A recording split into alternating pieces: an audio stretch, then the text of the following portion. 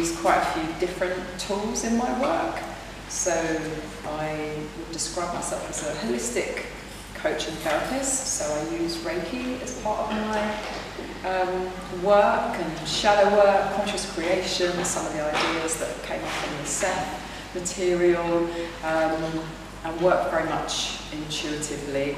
So that's what I did. I came across Reiki through Dave, funny enough, who taught me back in the 90s. So that was interesting, and then didn't see him for another 20 years or something.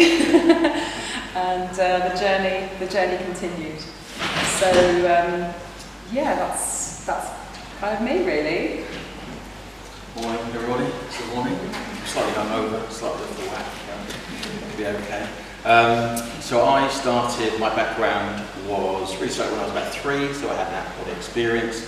I found myself looking at my body, lots of different experiences, at that age, out-of-body experiences, going to different places, and then asking people who lived in the places, was that right? And then found that it was right, and so all those types of things. And essentially that introduced me to the idea that your consciousness is not wholly connected to your body. Okay, and that's really the fundamental point about what spirituality is, I would say, which is understanding that you are not your body. In truth, there's nothing physical happening here in any way, shape or form. And that kind of understanding kind of stayed with me since then. So I opened up, I started doing healing when I was about 20, went around somebody's house. There was a healer there, took the mick out of her quite a bit, even though I'd had these experiences, so I wasn't kind of really open to it. She was far too woo-woo for me, so you know, she was way too kind of not grounded, and at the time I was running restaurants, so I had 13, 15 restaurants with whipped bread. I've always found that I want practical use, maybe that's not my approach to it, but fundamentally I found that actually she invited me to do some healing on my friend who was in the army, had a bad back, put my hands on, and all this kind of energy arrived, which children, which scared the Jesus out of me at the time. My body experiences didn't come with any particular feeling. They were extreme, well, except they were pleasant. This was much more like getting an electric shock. Adrian's back got better in about 2 minutes. I went, what the is going on here? And that kind of opened up another level of awareness. So I started to do channeling and all that kind of stuff, wrote a few books. And fundamentally, the main thing to help you, if you're interested to understand, is that because there's nothing, the reason that you're able to do all these things is because it's not a physical environment. I know it looks it, and it feels it, and it sounds it. But spirituality is all about understanding that your identity is not wholly based around your physical body. Your physical body is not physical in the way that we think of it, which is where your mind and body are connected, things like hypnosis work and all that kind of stuff. So what we're going to talk about in today's Reiki. So I opened up a Reiki school in '97. I was a healer for 10 years full time and taught lots of people. But the main crux of it always comes down to this idea that your energy, your focus of attention creates an experience. And the reason it creates an experience kind of alludes to what the Seth material will talk about, discovered in my own channeling, however many years ago, that you can focus this energy, you can focus your attention, you're part of it, it's part of you, and wherever you kind of focus your attention, there will be an effect. And the reason there's an effect is because everything is energy. And that gets us into kind of Reiki and law of attraction, all that kind of stuff.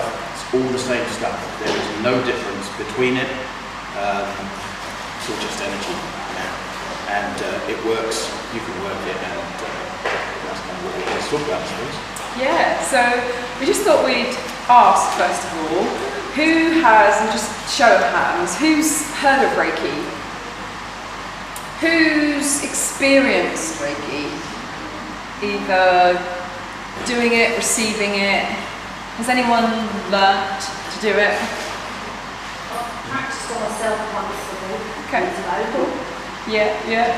So yeah, thank you. So Reiki is entirely natural. We're all natural healers. We know this because when we cut ourselves, we fall over, we don't die or disappear. we naturally heal, our body naturally heals. So that's a natural process that goes on for us. So Reiki is kind of a continuation of that, isn't it, really? So really important for us to know that it is entirely natural, and that you don't need anything special to do that. So yes, you can learn Reiki. Obviously we teach Reiki. But many people will come to it naturally. I think you might have mentioned, you kind of get a natural sense of that, and it comes through, which of course is exactly how it is. So, as Dave said, everything is energy. So that's why these things work. And everything that we can imagine, envisage, our thoughts, our thoughts, the whole range of everything we experience and see is all made up of energy. So there's no end of you. And often we think that we kind of end here, or maybe a little bit more if we have an aura, which we hear these things. But actually, there's no end. Everything is connected. So that allows us to understand a bit of how Reiki can actually work. So. I think the main thing is to understand why would you bother with Reiki? Why would you take a Reiki course, all that kind of stuff? And I think the reason is because it introduces you to cast iron ideas that you can prove that exist outside of your physical senses. So the whole journey to understand kind of who you are. So you start with physical, and it feels solid. And, we might have intuitions, we might have experiences, all those types of things. But Reiki means universal energy. History of it is a bit, go on the internet, find 25,000 histories, don't worry about it, it's all stories, basically. But fundamentally, the idea of Reiki is that it introduces you to an understanding that everything is energy. And that's the main point of it. That's the whole reason that anyone should explore it. There are various types of Reiki. They will do the same thing. Fundamentally, they will introduce you to the understanding and the experience. So all of a sudden, you don't know about healing. It's just an idea. You go on a course, you're able to do some zapping on somebody, they get better. And what that does is that then shows you maybe that you're different to how you thought. It also introduces them to some different ideas. But one of the main areas in your own spiritual development is confidence. So it's turning something conceptual into something concrete, something that you can experience. And when you experience it, it builds your confidence, and that's another stepping stone on the ladder, whatever it's made of. Whatever, it's all the same stuff. On that ladder, and you're able to take a different step forward and say, okay, well, that's interesting. And that's why Reiki is so useful. It is not an end in itself. There's far more. Reiki, I think a lot of people come to Reiki because, interestingly, they start out with that physical thing, don't they, of Reiki being a healing tool. I've got an ache, I've got a pain, and so they come to Reiki for it to be something that they can use to heal themselves, heal others, or perhaps do it as an add-on, do therapies, and then think, oh, Reiki's a good one, I'll add that on. So, we all come to it from different angles, but often it is just thinking of it as something that we can do for physical ailments. And the really interesting thing about Reiki is why. We don't always stop to ask, why does it work? Why does it work? We can often be just content to do that. We go along, we do the course, we heal our friends, we heal our family, we heal the dog. This is great, we managed to create a car parking space. Fantastic, Reiki's amazing. But actually Reiki is so much more. So the important question is to consider, why does Reiki work? Why does it work? That's where the self-development starts to begin. That's where it becomes more than just a tool that we can use in our lives, and actually something that can really enrich and inform and create our whole self-development. So it's actually a whole self-development system, isn't it? Yeah, so if you think about where you're trying, that's a question. What do you think spirituality is?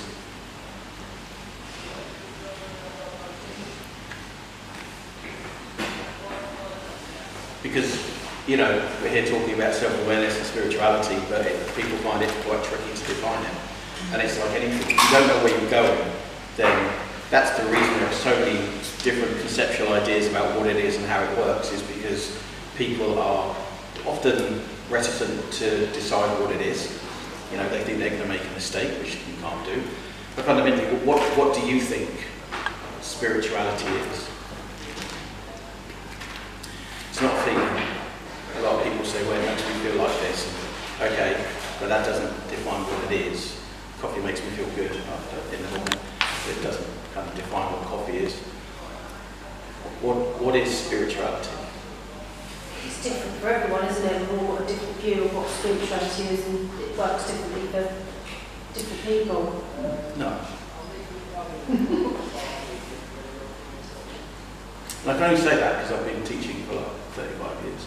And that's conceptually, I understand exactly what you mean, but conceptually, spirituality is not going to be a feeling. We have individual feelings, you know, so people have individual feelings about Reiki, what it feels like, and that type of thing, and they think that's what Reiki is, you know. And experiences. And experiences and all that kind of stuff. But what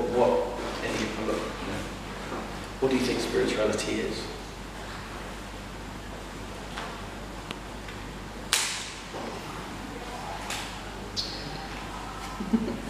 I'm going to start with awareness, consciousness. Awareness, yeah, okay, yeah, all right. Awareness of Yourself. Who said myself? Of everything. Of yourself and your world. I don't know. The consciousness, the higher. Yeah, and these are ideas that are really good in terms of Reiki and things to kind of shoot down pretty quickly, which is there's no higher consciousness. Okay? There is broader consciousness, i.e. there's parts of yourself that are able to bring in more information and do things like healing and all that kind of stuff. But there's no higher consciousness. That's something that's really good to kind of, as you move into understanding the kind of practical ways to apply this. If one thinks that there's a higher consciousness, one tends to think that it's better than us. It plays very much into the Christian idea of heaven, hell, and all the rest of it. And that's all a nonsense. There's stories made up by religious people. So spirituality, I would suggest, is it's a broadening of one's awareness of oneself and reality. And when you do that, and that fundamentally means that you're going to be heading outside of the five senses. If you think about it, spirituality is the world beyond your five senses, isn't it? And we use science to define this really badly, and then we go outside of it and we start to think about, well, what is it and how does it work? And that's why Reiki is good, because it takes you outside of your normal consciousness and it begins to expand your awareness into a world outside of yourself, that appears outside of yourself.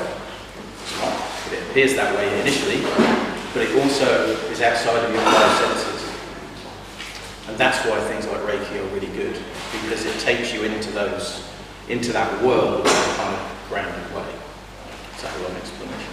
But the whole idea of all this stuff is you understand where you're going. So yeah, Reiki introduces you to a different version of yourself and really opens you up to a lot more information, if you want to think of it that way. So it takes you into the sort of the psychic realm, and our first language is psychic. So that the baby is already, communicating psychically long before there's anything else, going on, like words and all of that. And actually with us, because we're energetic beings, every interaction we have is all taking place on the psychic level long before it takes place, which is how we get the coincidences and all of that. So it's really all about that expanding into more of yourself and seeing a different version of yourself, and then taking the opportunity to explore, what does that mean? What can I do with that? What does that really mean?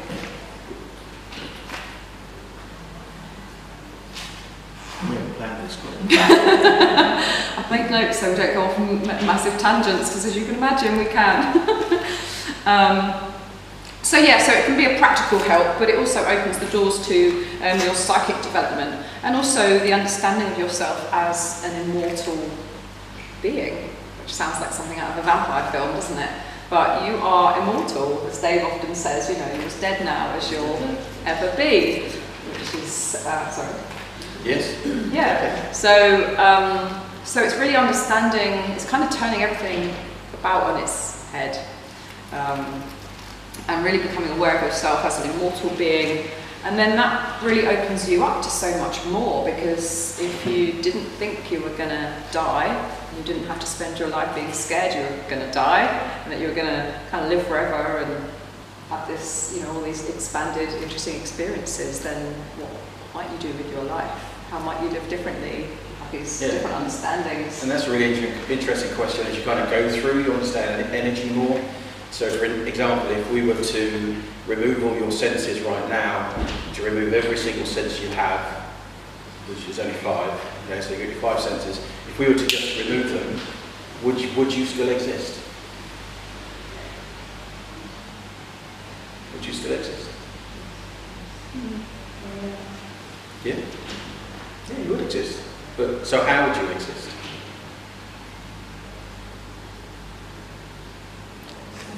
How would you exist? Consciousness. Yeah, you would be awareness.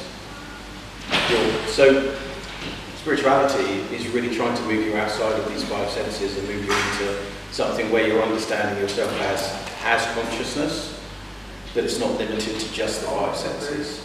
So what would happen if you stayed, you know, just took away your 5 senses for like 24 hours? You begin to develop different experiences. You might begin to dream.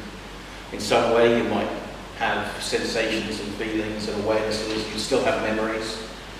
You know, you'd still be you, wouldn't you? And that's just another version of death. Just remove yourself from the 5 senses, you still exist. You're still you. You never lose yourself. But you begin to tune in to these other energetic systems and experiences, and you'll realise you are literally now as you're ever going to be. You are immortal, quite literally. And the thing about that, as Claire says, is you might ask yourself, how would that change me if I had an experience of that? So if you knew this was one lifetime out of many, you will exist. You existed before, you exist now, you exist after. None of it's physical. That's kind of ultimately where Reiki takes you, or an understanding of energy. Reiki's a way, an understanding of energy takes you to. So it's quite an interesting thing to think about. Because you are literally immortal, and that's dead now as you're ever going to be. You will find out when you die that you're immortal. The great thing is you can find out you're immortal before you die, and then live a very different life than you do already, maybe. You know, might fundamentally change how you approach each moment or yourself. And that's another benefit of breaking out of your 5 senses. And often we, I think, experience that in simple terms of, you know, like closing our eyes. You know, often when we go to do something, don't we, that's kind of more spiritual, some kind of practice, we know, we close our eyes, and that's a nice easy way to get a sense, because we kind of close, you know, our eyes are so, you know, just aware, right? We're taking in everything all the time and getting the brain working, and actually often when we close our eyes and take a breath, and then we can just drop into something completely different, and it just allows us to kind of like disengage one of those very powerful senses, and then we can start to focus on that in our journey of what's going on. So that can really help us to just get into that. You know, that's just dropping one sense. You know, it can be really powerful just to help you, you know, to sort of get an experience of that. I mean, if I sit here and close my eyes now, then I will start to feel that energy. And actually, maybe we should do that. Should we do that? Let's just see what happens. Let's just play, shall we? Just go a bit off the script. So let's invite you to close your eyes if you feel safe. And it can be quite nice to put your feet on the ground.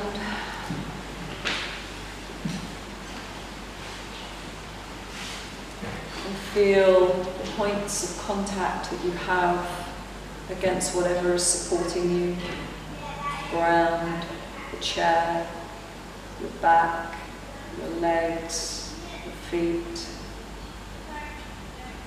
Letting those eyes be really soft. And using the breath breath can really help you to get out of that busy mind.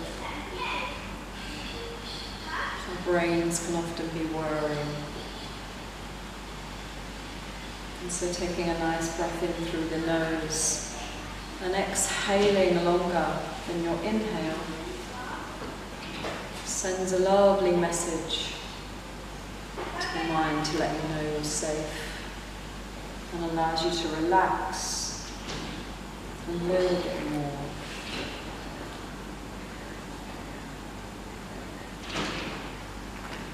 And if you need to take a few more of those breaths, do. And reminding yourself that you are safe.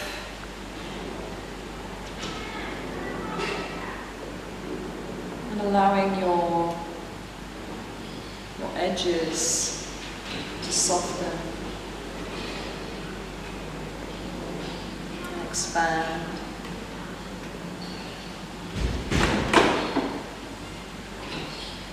And just be open to more information.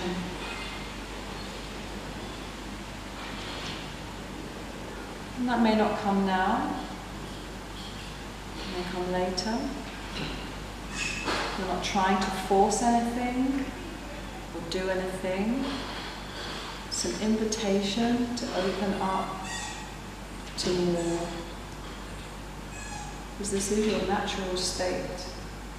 Being connected to all that is. There is no separation in this place.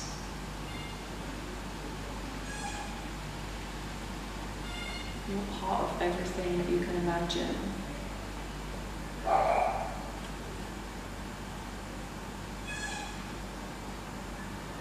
You are immortal and utterly powerful. You are energy. And you are so loved.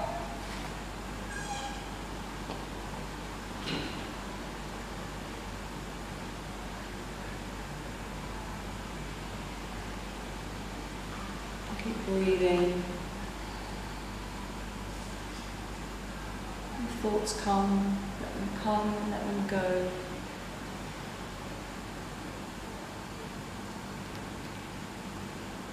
And you may be able to feel a sense of energy. You might feel that in your hands. And if you don't, that's okay. Just know it's there anyway, because that's who you are. I didn't feel it for years, so don't let that affect your experience. Just trusting.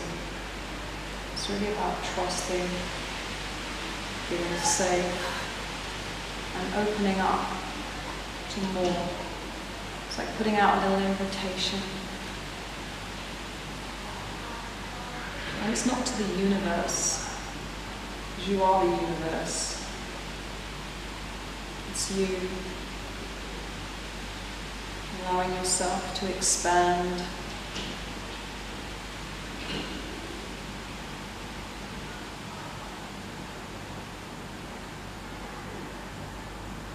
With everything you need.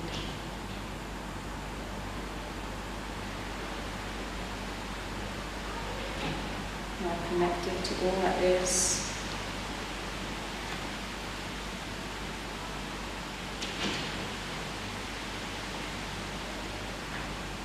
And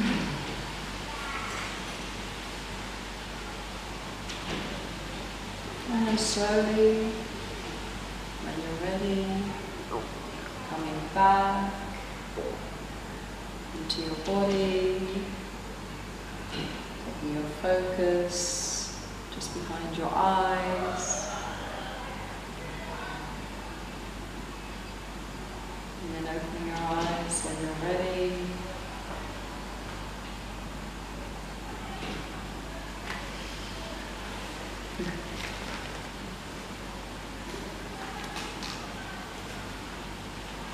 How did that feel?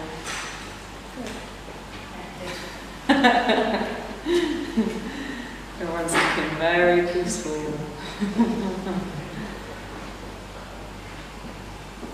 If you feel you'd like to, shout out a few words or share something. I tend to see a lot of shapes and images when I do that sort of thing. Lots of animals and triangles and things all around. Always really relaxing. Yeah, lovely. Thank you for sharing. Absorbing a lot of energy in my hands. Okay. As always.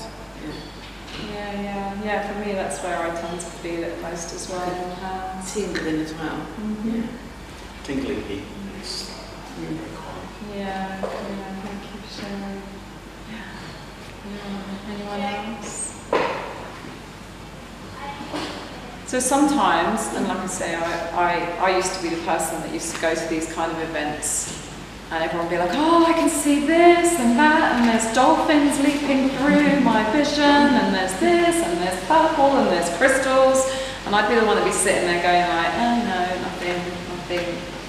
So if that's you, I hear you. Psychically, I hear you.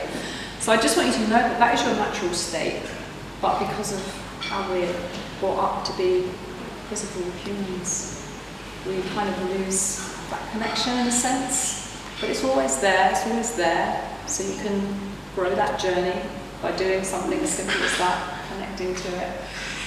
And the healing, you can perhaps talk a little bit about the healing. Yeah, so I think if you think about what it is that you actually did there, so you can close your eyes, remove yourself from the five senses, remove your ideas of colour and shape and all that kind of stuff. And by doing that, what you enable yourself to do is to connect with what we could call your inner senses. So if you think about the world you're in, you've got outer senses, finally, show you this world. You make a lot of judgments about that. And the inner senses are the ones that are developing when you start to see shapes and that type of thing. And the thing about the inner senses, called psychic senses, a bit of a loaded term, but the inner senses is that they're undefined at the minute.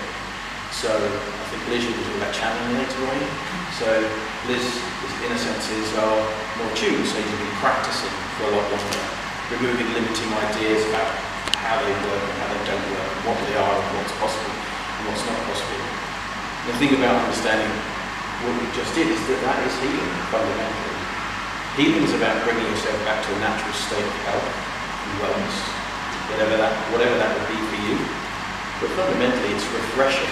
So you may feel refreshed, close your eyes for a few minutes, and that's because your natural state is not physical. It's not, your unnatural state isn't physical either. It's, we are here for a reason, to explore who we are, but your natural state is healthy, relaxed, chilled out, energetic, motivated, and connected. There's no separation, is there? Well, it's really important. Yes, it's having an actual experience of your connectedness to yourself and experiencing outside of the five senses. Being solely within the five senses is very lonely. So I'm told, I've never experienced it, frankly. But I imagine being isolated in your five senses, trying to understand the world where science is just heading you down this catastrophic route of misunderstanding, thinks the world's such a mess, the way it is. But when you can just turn inward, that's what a Reiki session does fundamentally. I mean, everything is Reiki, everything's universal energy. But a Reiki session, I'm not saying that, by the way, but a Reiki session it's a way for you to tune out your five senses, get back into your senses that are primary. So your inner senses are your primary senses. Your five senses are not. They are a feedback system, which ultimately will lead you back to the second material understanding, that type of thing. So that's where Reiki kind of takes you. It takes you into a place where you begin to rely on yourself, your inner self, much more than the five senses. Your five senses are lovely liars. They'll tell you that it's solid, they'll tell you that it's real. It's none of those things at all. Even a quick trip down science will tell you that. They're lovely liars. You can't rely on them except to count your bank balance, drive a car, know where the coffee is. very few things. The rest of them you should be relying on your primary senses. And that's why Reiki is so good. That's why all spiritual systems, a few spiritual systems are good, because they enable you to come back to yourself fundamentally, expand your consciousness and your awareness. They put the five senses in context. It's one tiny little slice of your broader identity, and therefore you stop relying on them as much. And when you do that, life gets a lot better. So, yeah, sorry, I was going to lead on to that, you know, we're brought up in a society where it's very much kind of very mind-based, and so, you know, science and the mind and all of that is very much king. So what happens is that we kind of get sucked into that, and that takes us away from who we really are. It takes us away from our intuition, it takes us away from our knowing, our experience of who we are, our experience of being connected and cooperative. And it creates a world where, you know, where we can often feel really separate and isolated, and, you know, and it can feel like we're struggling and really pushing and striving to create things. And I know I've spent a lot of my life like that, you know, really in kind of action and, you know, trying to create things that way. And so when you understand this stuff, it's very much, it's very liberating, because you realise that you don't have to create in that way, because you are a powerful creator, which you probably don't know. I'm guessing no one's ever told you. You're a really powerful creator. You create your reality, you create your experience. So that leads you to opportunities, some opportunity to think, oh, what do I actually want? What do I want? You know, what's really important to me? What do I want to create here? And often people think, oh, you know, my purpose, I'm spending my life looking for this elusive purpose. How many of us have been there? Like, oh, I wonder what my purpose is. It's not something out there that you need to find, it's something that you actually have the power to create. If you want to take responsibility and you want to explore, then that's what we kind of need to do, really, is to tune in to more of that version of ourselves, that, as Dave said, the broader self. Because in that place, we are intuitive, we are connected to everything, to all that is, thoughts, emotions, feelings, ideas, probabilities, what you think of as past, future lives. They're all there in that kind of big ocean available to you. So that's very empowering. It's really empowering. Stuff isn't just happening to you if you want to take responsibility. And conversely to what we think, we need to go on that journey that I just gave you a tiny slice of, is go inside ourselves. Because when we go in there, then we find that connected place. I don't know about you, but I came out of that, even just leading it, feeling like, oh, I feel so calm, I feel relaxed, I feel connected. There was no thought, it was just a peacefulness. And that tells me that I'm not in that doing mode. I'm in being mode, I'm connected, I'm in love, I'm in life, and I can do what I want with that. I have control, in a sense. Control is a loaded term, but, you know, it's an opportunity, let's say that, it's an opportunity. So then it's like, well, what do I want to do with that? Because I'm a creator. I'm not just here to experience, I can create, not just car parking spaces either. I create my experience. If I want to take responsibility for my experience and take responsibility for my power, because I am a creator, I'm immortal. So that's kind of expanding the world of what you think of as your world.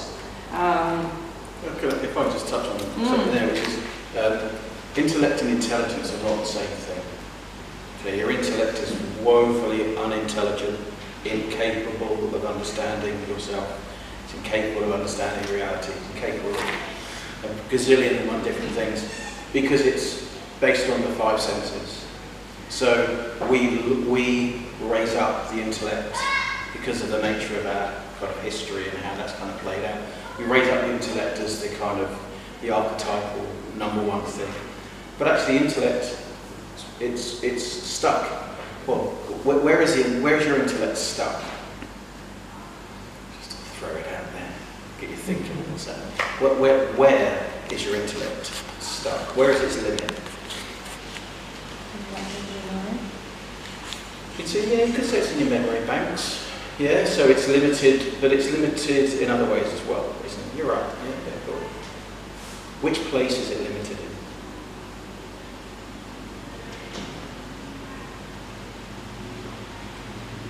But your intellect is only ever in now, isn't it? It's only ever in trying to judge, survive in the present moment. And the reason that that's woefully limited is because your broader consciousness spans time and experiences time in a very different way. And so the reason that we have in kind of experiences that come in, coincidences, all that kind of stuff, they're actually far more rock bed reality than the intellect. The intellect can show you one snapshot of where you are right now. And as Claire was saying, because it's been such a loaded term historically, and there's actually nothing going wrong, by the way. Our history is exactly kind of where it needs to be in order for us to develop further. So it's not as though we're victims to the past and that kind of stuff. But fundamentally, things like Reiki, Reiki, when taught well, which I also want to just touch on, Reiki, when taught well, will help you understand that your intellect is one tiny snapshot. It's massively unreliable. You should rely on it for counting your bank balance and a couple of things. But once you kind of go outside of that, which is really what the spiritual search is, isn't it? So do that, actually feel empowered. You know, you went outside of your five senses for a few seconds and you felt a bit more chilled out, whatever. So imagine if you were to make that your primary experience, and that this is your secondary experience. It's great here, you know, I love it. I love being human, but I'm not human, and neither are you, not in the truest sense. We will never see each other because I'm energy, you're energy. I don't really look like this, except here. You look like this here, but that's not really what you ultimately look like. But we can experience each other in very different ways, and that's what things like that's what Reiki taught well, spirituality taught well does. So it removes the barriers to that experience, and you will eventually go, you may have done it already, wow, okay, that's what it is then, okay. You drop the physical, much more, you appreciate it, love it. We went out and played music last night, had a great time, I drank too many beers, and I thoroughly enjoyed that and all that kind of stuff, or whatever, but I'm still not physical. I may look like this, but I'm still not physical. There's nothing physical happening. And that's why it's empowering, because you lean back on your natural, empowering, relaxed state. So your intellect is not intelligence. Yeah, life really takes us out of that, doesn't it, a lot of the time. You know, we can get really caught up in this kind of busy life and doing stuff, as I was saying earlier. And, you know, our mind is really about keeping us safe, which is great. That's fantastic. That's really, really useful. That's what it wants to do. Its role is to keep us safe. But the way that it does that is that it's always scanning for what it knows and what feels safe. And a lot of the time, it's finding stuff that didn't feel safe and reminding us of that. So we're like, oh, don't do that. Remember when you were 5 and you did that? That was really bad. So don't do that again. And so that can be really limiting. We can live our whole life within the mind without realising. And often what I used to find before I became aware of this, as I say, was going into this kind of pushing, doing mode.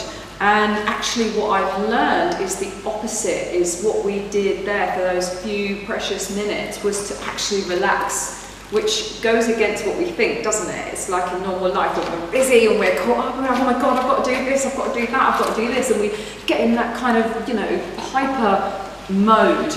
And when we're in that mode, actually even science will tell you, because I teach this a lot of the time with my clients around trauma and the body, that actually when we're in that mode, we've actually gone into fight or flight, we've gone into survival mode. And actually, if we're in human knowledge terms, you have 3 brains, and the one that has the logic and rational experience going on goes offline when we get into what the body feels like as trauma. Goes offline because when a tiger's chasing you, you don't need to stop and think, I wonder which tree I'll climb up. You just need to get the hell out of there as fast as you can. So, you know, science and biology will want to go in that road because the brain likes to know these things, doesn't it?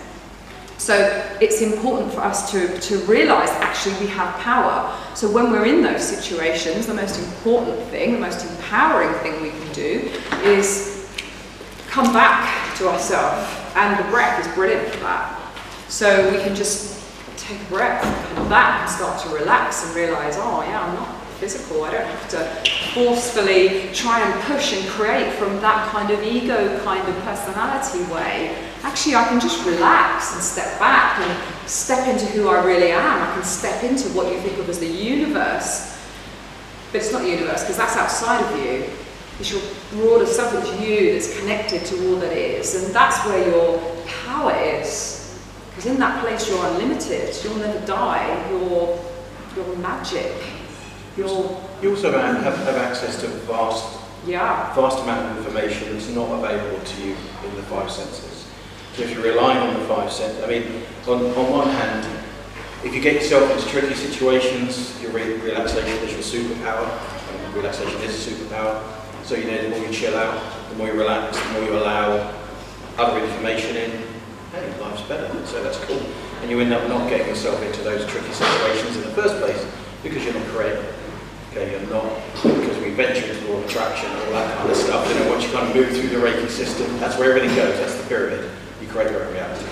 So you don't get yourself in those situations in the first place, but if you think of a muscle, most people are trying to create this kind of out there, that's what they use the intellect, and they're trying to understand all this stuff intellectually as well, which is also impossible, pointless. Okay, just go around in circles. So your main muscle, the muscle that you have, is actually your inner self.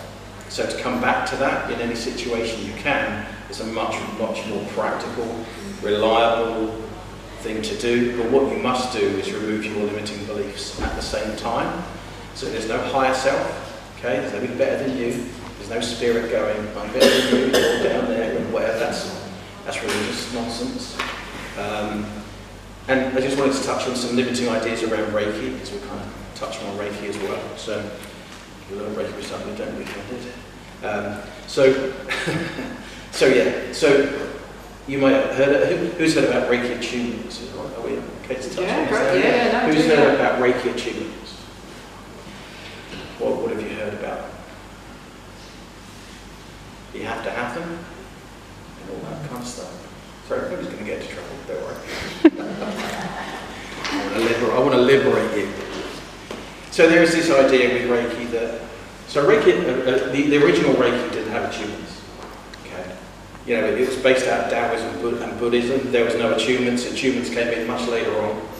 So one of the most disempowering things about Reiki are attunements, because you have to go to somebody else to empower you.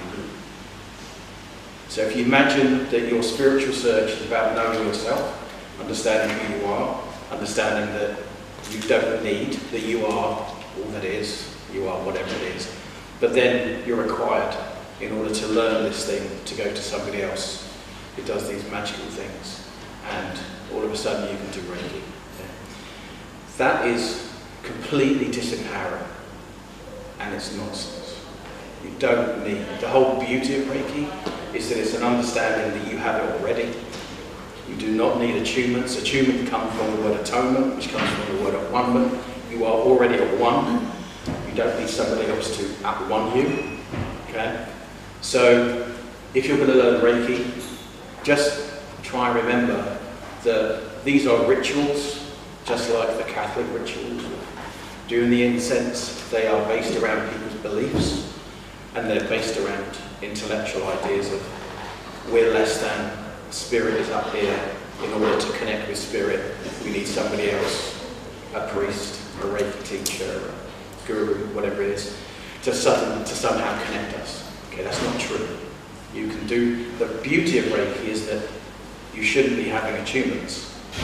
Now that doesn't mean you don't take some time to tune in, like you did there, and experience things, but does it empower you to have to go to somebody else to connect you? Or does it disempower you? Disempower. course it does. So one of the things to look out for is if you are doing, and it's tricky, I know, because if you do learn Reiki, I'll tell you, most people tell you have to have attunements. But when you go along and do it, just go along bearing in mind that the reason you're having the attunement is really based upon the teacher's belief, which is an intellectual one, it's got nothing to do with what's actually happening energetically. And accept it, accept the attunement, and do it with the awareness that you're kind of just, you know, you're accepting the gift to yourself. You're not accepting it from another. No other person can make you more spiritual, more powerful, whatever. And bear in mind that attunements were never, ever, ever, ever in the original Reiki system. They came into Reiki when it got very westernised, all the way around, and people wanted to charge a whole ton of money to attune you to Reiki masters and all that kind of stuff. And that's where they came from. So, slightly radical view, maybe not. But if you do take Reiki, just bear in mind that as well. Another disempowering thing is, yeah, I was going to say, just mention about, that's like the beliefs, isn't it? Yeah, it's a belief that you need it. It's not true. Okay, 99% of the beliefs you have are not true. Most people have never had an original thought because we're just reliving our parents. We're reliving their parents and we're just trying to survive.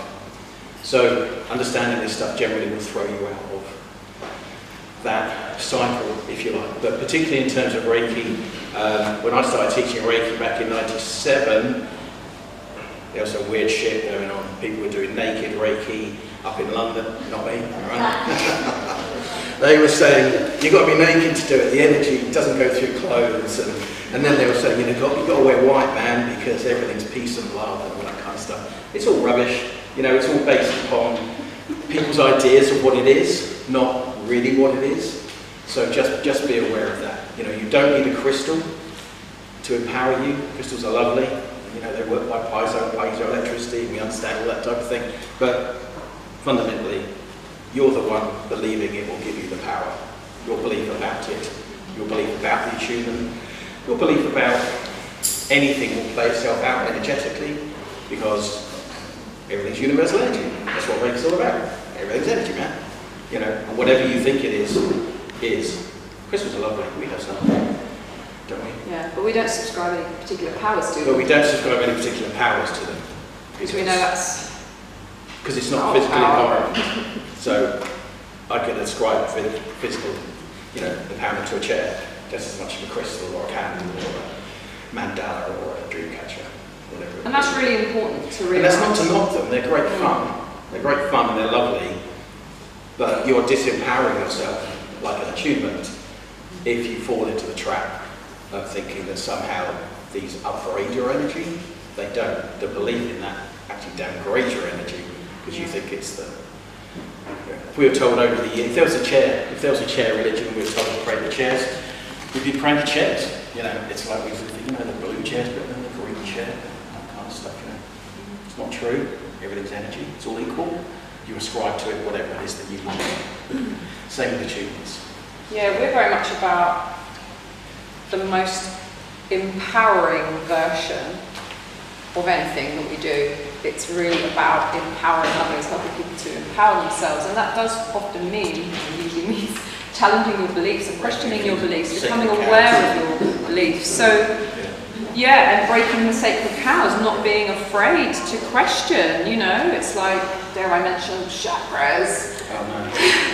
That'll set him off. And, but it's important to remember, as Dave just said, I can subscribe a magical power to my necklace. I can say, like I would a crystal or whatever it is. And so, this star is going to keep me safe. This star is going to keep me safe. And then what happens when it breaks? What happens if I lose it? Oh my God. Something catastrophic is going to happen. I've given my power to the star. It's just a star. But the important thing about that to realise is that it's my belief that's creating that. So if I can believe that the star can be some magical force, why not believe that I can be the magical force? Why not take responsibility and put it where it belongs in the most empowering way. So even things like the universe, oh, the universe has done this for me. You're creating the universe. It's your reality. It's your universe. So you can choose the disempowering version, which is, this happens to me, or you can choose to step into your power and your magnificence, your infinite, immortal, stunningly beautiful, incredible selves, and say, yeah, I have power here. I have power. I'm not, you know, stuck in believing that something else is giving me this, or something else just happens to have, wow, look, you know, the universe has done this, or oh, my crystal has done, you know, has done that. A lot of the times that can feel quite disconnecting, I will say. Okay, so once we're on spiritual search and self-awareness about crystals, and we love them, we've got our stars. It's a very pretty star, right? There's nothing wrong with it, right? It looks like a chair, that kind of stuff. So it can feel as though one is being, you know, having everything taken away from you. You know, that, oh, it's not about the attunement, or it's not about this or about that kind of stuff. And that's a very natural reaction for people to have. They kind of feel a bit, you know, what do I get to rely on then? That's fundamentally where we go. And of course, the place you get to rely on is you and your use of energy. So it can feel slightly disconnecting, a bit jarring sometimes to remove these crutches that we have. And that's all cool. I'm not saying anyone should stop taking their pills or stop eating your lovely yogurt or do whatever it is you're going to do, carry on, whatever if you enjoy it. But fundamentally, if you look at a lot of the spiritual systems, they're all ending up at the law of attraction. You look at a lot of the teachers, self-awareness teachers, it's all a big pyramid, and that's because that's where it goes. It all goes there. It all goes there with the understanding. Of course, it goes further than there as well, but it all goes to the understanding that everything is energy. Your use of energy is what is fundamentally how you expand your awareness, and because you do that, you gain more sense of self. So it's all going to go there. It's been going there for 20 years. It's been going there forever, right? And it'll go there, it'll go beyond it. But I just wanted to cover one last sacred cow, which is, in a nice way, which is the Reiki symbols. Okay. So who's heard of the Reiki symbols? You know what I'm saying. Who's heard of the Reiki symbols now? Okay, right. So Reiki, yes. Okay, so Reiki symbols are a bit like the star and the crystal, that type of thing. They came into Reiki not originally, weren't in the original Reiki system, right? But you go into Buddhist temples, you see the Reiki symbols all over the place. They're symbols that are used in attunement. They are symbols. I can draw it, but I can't, you know, draw it. When I first started Reiki, someone brought out the Reiki book with the Reiki symbols. You had to buy it under the counter, so you weren't allowed to show them publicly because they were supposed to disempower you, right? So we went and bought this book by Diane Steen, and it had the Reiki symbols in it. And people would say, I can't send you the book. And I said, okay, just give me the book. And the guy sold it to me in a brown paper bag. And I said, what are you doing? And he went, it's against the Reiki Federation and all that. And that's not true, actually. To be in the Reiki Federation all those years ago. It's all these things are the Reiki symbols, and there are lots of versions of Reiki, it's Karuna Reiki and all those kind of things. Reiki symbols are just, what do you think they are? What do you think the Reiki symbols are, based on this little introduction? It's supposed to be something that can channel your thoughts and energy. Yes, exactly. It's channel your thoughts and energy. So if somebody gives you a Reiki, nobody can make you a Reiki master, right? All that kind of stuff. You do the training, you should learn to be a teacher. That's what it should be about, not an attunement. So the Reiki symbols are an anathema. They are added in quite late on in the Reiki system to try and speed up people's training. That's why they were added in. It's not going to help you at all in any way, shape or form. Having said that, they're a great way to begin to use your energy. So if you're doing a Reiki system, or you're looking at a Reiki system, they have symbols, then you can, okay, as you've said perfectly rightly, it's not that. There's no power in the symbol. There's no power in the symbol. So a lot of Reiki systems that don't know that will have loads of Reiki. Karuna Reiki's like got about 3,000 symbols and all that kind of stuff. It's a bit like having 10 watches on your arm and thinking you've got more time, right? It's nonsense. It's not true. Okay? It's just because having more, what do you think having more symbols is supposed to do?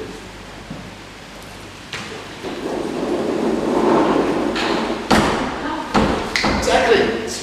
What they're saying is this is a more powerful Reiki system than this. Okay? Right? Okay? But actually, If we're learning about energy and how we focus our attention, then a singular focus of attention is much more powerful than a totally desperate focus of attention to 20,000 symbols you've got to learn before you can play your bar and do all this kind of stuff. Actually, it does the opposite. It does the opposite. So, more Reiki symbols doesn't give you any more power. Okay? If you are going to take Reiki, and actually Reiki should be taught at school, I think, but taught well at school.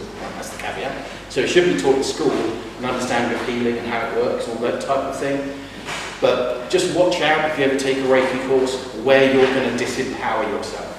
If somebody says you've got to learn 30 symbols before you get to Reiki 2, just kind of have a little... Cleanse your chakras.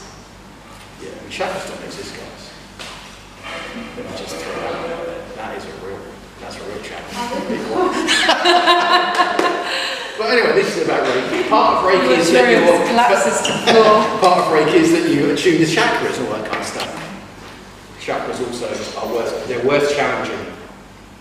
I'll just leave that there. They're definitely worth challenging, whether they exist or not. I do in my life, they don't. I used to have a spiritual library when I had a spiritual centre. We probably had 300 books in them. 200 were about crystals, 40 were about chakras. I read them all. I read everything because it was interesting. I read them all, and I promise you, things like that, and I don't mean if you know, things like that will end up disempowering you and not empowering you. The first books around chakras were saying if they go a particular way, you're a psychopath. If they go this, so this all develops over time, right? You know, maybe you weren't around 35 years ago when all this stuff was kind of kicking off. I promise you, it just changes over time. It's the same story, but the key is to recognise that just because it's old doesn't mean it's right. Yeah, it could still be nonsense just because it's been around for a bit. Look at Christianity, right? So always come back to yourself. Always try and think about understanding energy. That's the game. That's where the action is, and that's why Reiki is so good. And if you're going to take a Reiki course, do it with some mindfulness, if you can. Choose the most empowering. Choose the most empowering. Action. Yes, do that. That's what I say. Choose what feels the most empowering, and now you've been armed with all of this information. You can't forget it. It's there. So it's up to you what you do. Yeah. But as I say, if you want to develop yourself and really understand who you are and the nature of reality and really explore, then you have to decide, am I going to go into other people's beliefs and ideas, or am I going to